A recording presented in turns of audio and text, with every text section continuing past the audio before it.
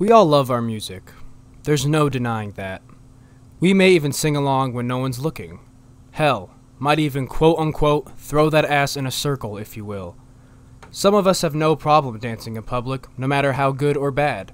It's pretty common.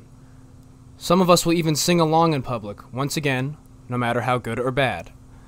There are some people who have a harder time coming out of their shell when it comes to singing and dancing, and it makes sense. People are harsh these days, and it's normal to care a little too much what people think. However, on my daily journey through the internet, I found one man who has decided that life is too short to give a fuck about what other people think.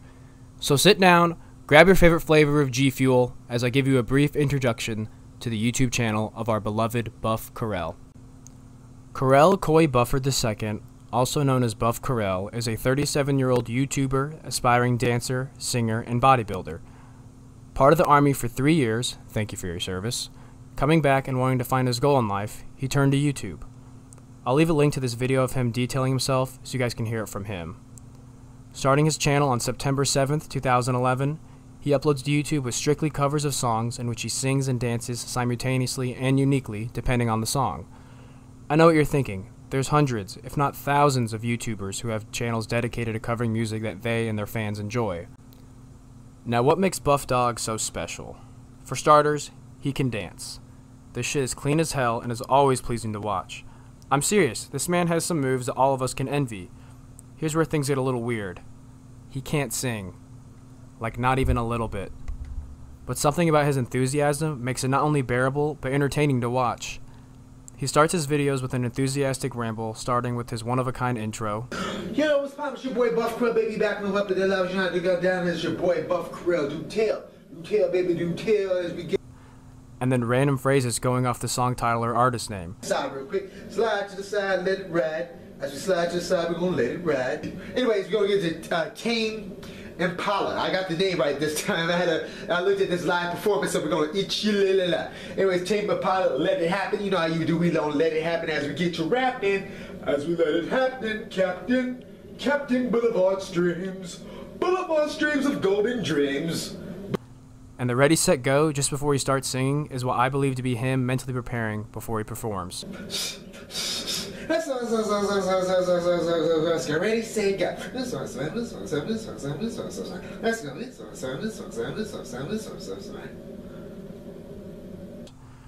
The song will start up and he'll start dancing, and it's good, but the singing just isn't there. However, his confidence is unparalleled, and he doesn't let this stop him.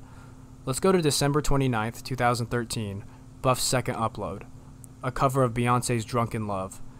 This is nearly 6 years ago, and this is before he started dancing as much, and is more focused on the singing. He doesn't not dance at all, but it's just nothing compared to his more modern content. Anyways, the point here is that this video received a lot of hate, and the internet kinda did what they know best, and just took a shit on him in the comments. Many questioning why he has pictures of himself on the wall and just criticizing his voice. People really missed the mark on this one. I find it puzzling as to why people didn't find it funny. Why take this man so seriously? This is his most viewed video and also his most disliked. Modern comments on the video state things like, "Buff, I'm glad people appreciate your art now," or 2013 was not ready for this legend, and truly ahead of his time. Despite the overwhelming hate, he continued with his channel uploading covers, with a few minor viral hits such as Toto's Africa and Paramore's That's What You Get. He maintained a steady upload spree over the years up until modern day. Now, I'm not sure exactly why, what, or when, or how Buff got into my recommended, but I know that this was the first Buff video I ever saw, his cover of Never Meant by American Football.